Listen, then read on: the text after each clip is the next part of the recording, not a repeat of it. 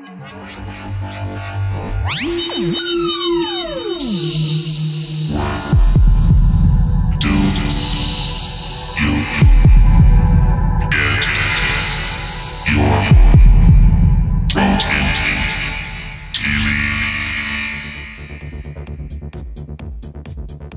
talk about soy, baby. Let's talk about you and me. Let's talk about all the good things, all the bad things that may be. Let's talk about soy. Let's talk about soy. Hi and welcome to the second episode of Where Do You Get Your Protein TV. In the last episode we talked about protein in general, and in this episode I would like to go a little bit more specific and talk about soy as a specific protein source or as a specific part of your nutrition. So when it comes to soy, there are lots of misunderstandings and there is a lot of controversy because some people really think that soy is the devil in the disguise of food, and other people really think that soy can be a good idea and can really work for your health and so on. So I want to just check the facts and just check the cons and the pros towards soy. And I would just begin with the cons because I think on the con side there is a lot of misunderstanding and a lot of misconception when it comes to the real facts. So one thing that you're going to hear, and it has pretty much nothing to do with nutrition, is that soy basically is destroying the environment. So how is that? It goes a little bit something like you tell someone that you're vegan and they go like, so you eat a lot of tofu. Your tofu is destroying the environment, my friend. You have heard about deforestation and monocultural farming. So that's pretty much the argument. And let's check the facts now. So when it comes to soy production, global soy production, you have to know that there are two branches. One branch is soy oil production. The other branch is soy meal production. So soy oil production actually goes in large amounts into food production for people, for humans, and into the production of biofuel. Now you have to know that soy oil has pretty much nothing to do with vegans. If you're consuming soy oil, it just takes the place of other plant-based oils. So it pretty much has nothing to do with being vegan or not. So that's the one thing. Biofuel also has nothing to do with vegans or anything else. What has something to do with vegans is soy protein, because vegans consume things like tofu and other foods that are high in soy protein, and that's what you have to look for if you want to check the effects of increasing numbers of vegans and the production in general. So let's see where all that soy protein goes to. And if you take a look on that and take a look on the statistics, you find out that more than 90% of soy protein production actually goes into the stomachs of livestock. It goes to factory farms. It goes into the production of meat. So what you find out is that this monocultural style farming, which leads to deforestation, is not based on the consumption of that is produced by vegans, but is actually caused by the behavior of meat eaters, because it goes into the production of meat. So you see, that's the first misunderstanding. Okay, let's now go to other points. Okay, when it comes to health issues, and if you talk to bodybuilders or strength athletes or fitness athletes, you're going to hear one word, and that's phytoestrogens. What are phytoestrogens? Phytoestrogens are actually plant hormones. So, like animals, plants also use hormones as a way to take signals from one part of the organism to another part of the organism. To understand how hormones work, you have to understand that the hormone itself is the carrier of the signal, So the cell in the body, in the plant or in the animal, then is the receiver of that signal. And in the cell there is something called a receptor. And you can imagine the whole thing as the hormone being a key and the receptor being a lock. So if the right key goes to the right lock, it opens the lock, and what happens is that the cell understands the signal that is carried by the hormone and then puts forward some reaction, some chemical reaction. So that's how hormones work. Now we have to take a look on what phytoestrogens actually are. So the misunderstanding is that if you eat stuff containing large amount of phytoestrogens, and let's say you are a man, what you are doing is you are taking female hormones into your body. And what is going to happen is that you're going to get problems and issues because those female hormones are going to cause things like breasts growing, and that's something that you don't want to have as a man. And also if you're a strength athlete, they're going to you get issues like having more body fat and so on. So it would impair your physical abilities and your physical parameters that you need for your sport. Is that really true? No, it isn't at all. Why? Because phytoestrogens are not the same as animal estrogens. Yeah, they're different. They're not like very different, but they're a little bit different.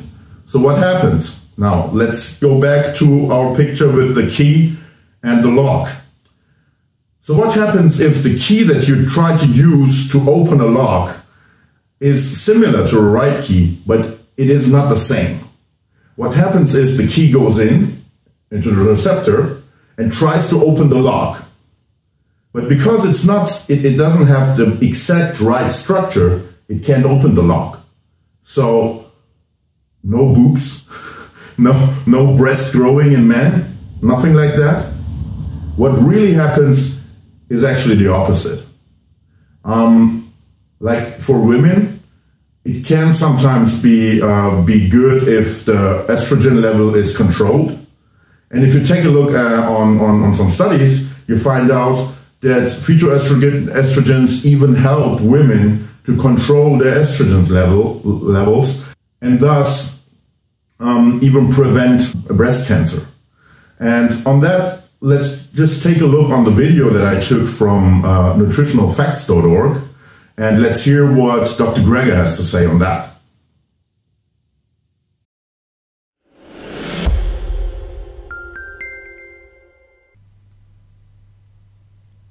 Why do people who eat legumes, beans, chickpeas, split peas, and lentils, live longer?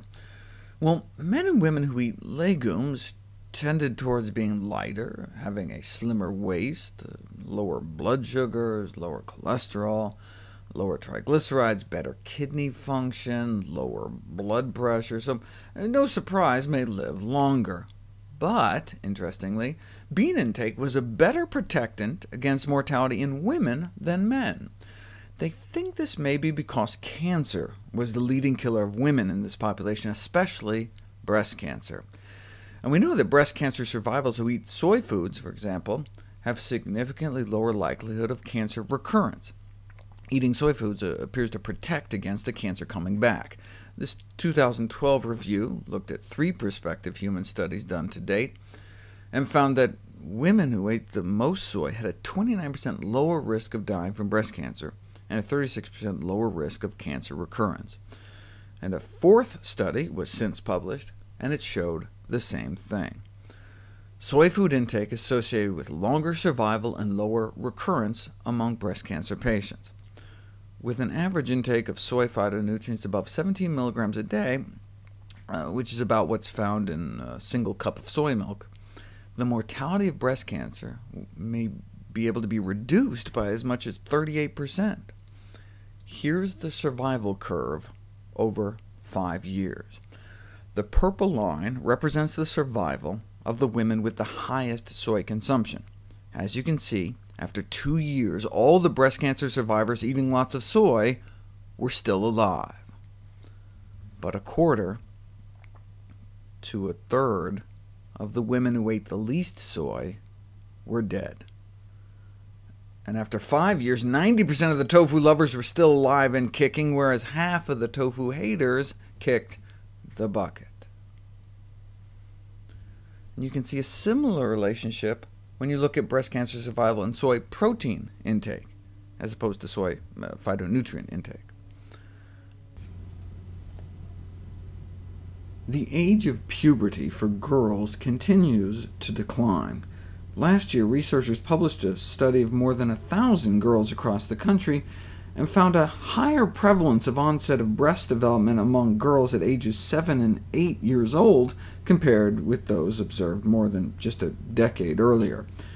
This has obvious psychosocial implications, but from a medical standpoint, the reason we're so concerned is that those who start developing at a younger age are at an increased risk of breast cancer later in life due to the increased estrogen exposure. For every year puberty can be delayed, risk of future breast cancer may drop 7%. A century ago, girls were starting their periods at around age 16, which may help explain why breast cancer is now such an epidemic.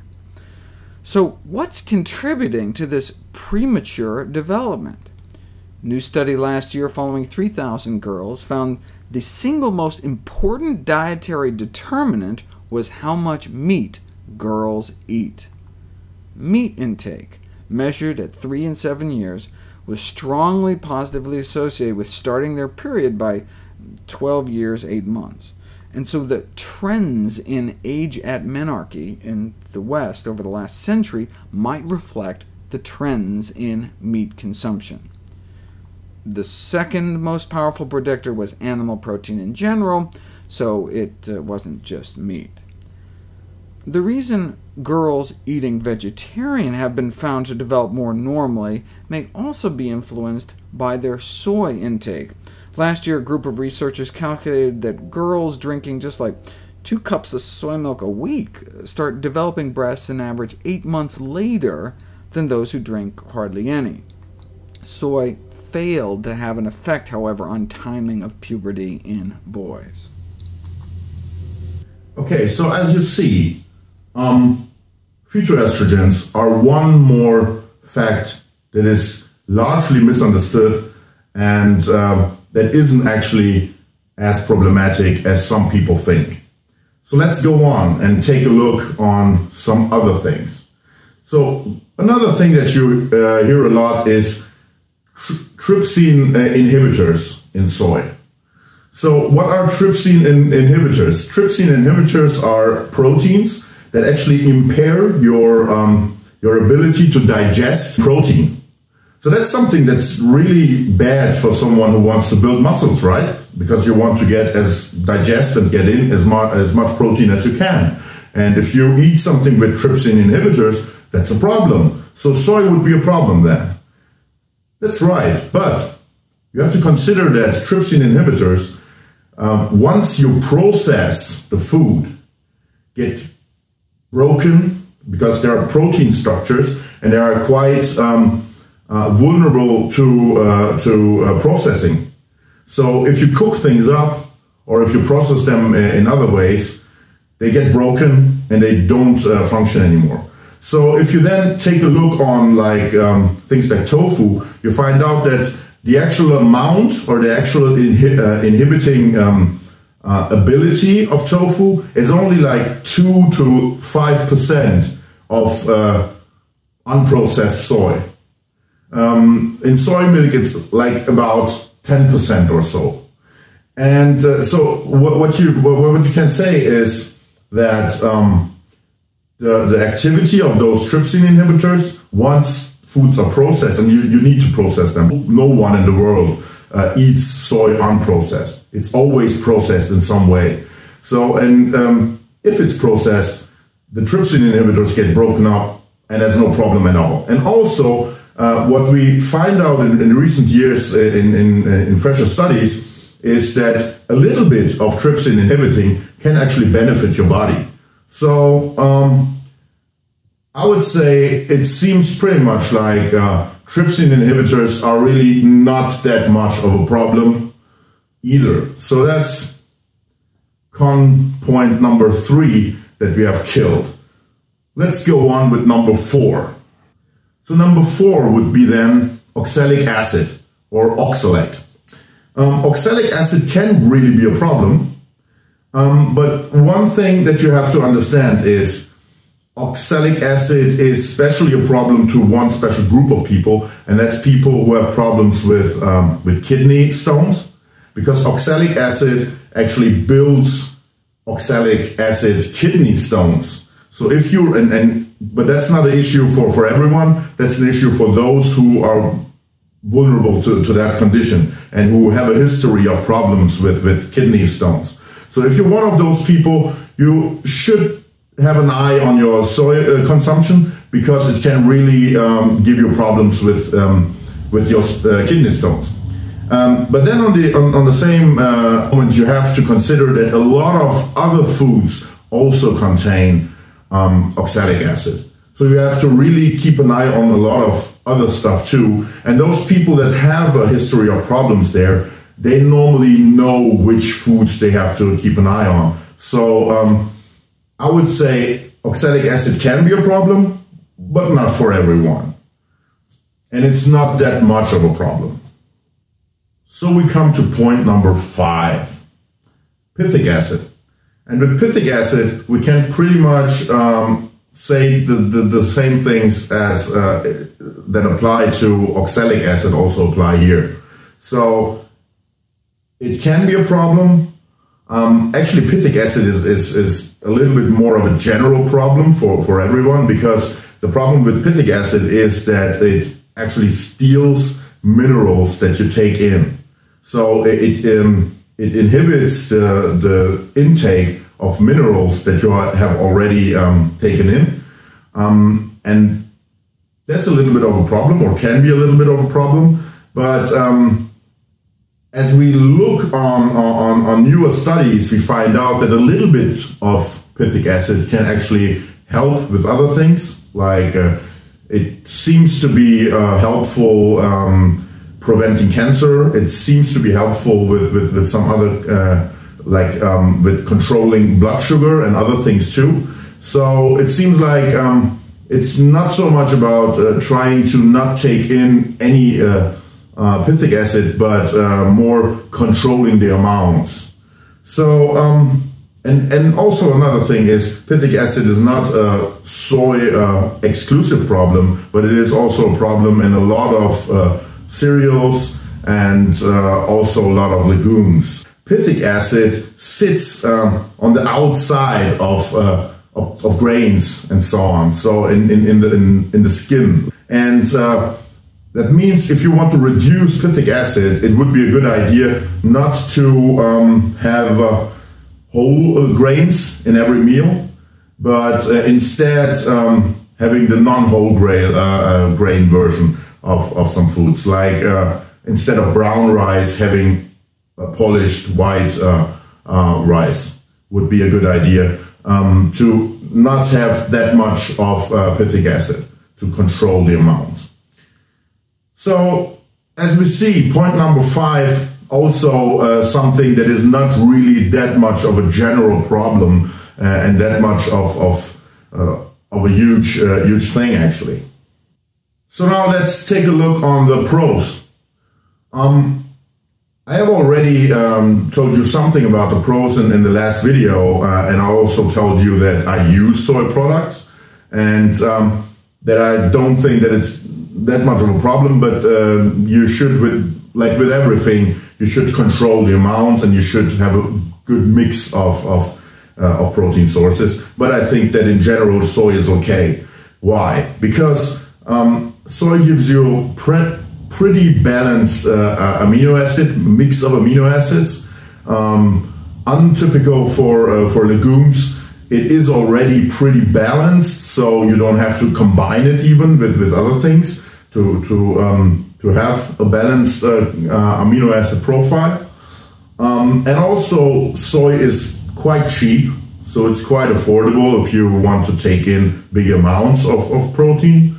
And also you have a big variety of sources like tempeh, like tofu, like soy milk, like soy isolate, or texturated soy. So there's really a big variety of things that you can consume. So let's have a look on the bottom line. So the take-home message for today would be soy has some good and some not so good properties. So we have to take a look on which amount of soy actually. If you take a look on newer studies, it seems that 3 to 5 servings of soy protein a day should be okay. So things like tofu or tempeh or soy protein based stuff. 3 to 5 servings seems to be pretty perfect to get all the benefits without getting the problems, without getting to the problematic side of soy. Cooking and fermentation are great ways to enhance the good side of soy and diminish the bad side of soy. So cooking and fermentation, especially fermentation, are great ways to make soy even better. So the final message is, enjoy your soy, but don't overdo it. Just try to mix it up. There are so many great alternatives, and there are so many great plant-based alternatives. It's absolutely no problem to have soy in your diet and combine it with all those great alternatives that you have at hand. So mix it up and subscribe to our channel. So we are going to meet again when in the next episode we're going to talk about animal protein and plant-based protein and answer the question, is animal protein really superior to plant-based protein? See you next time.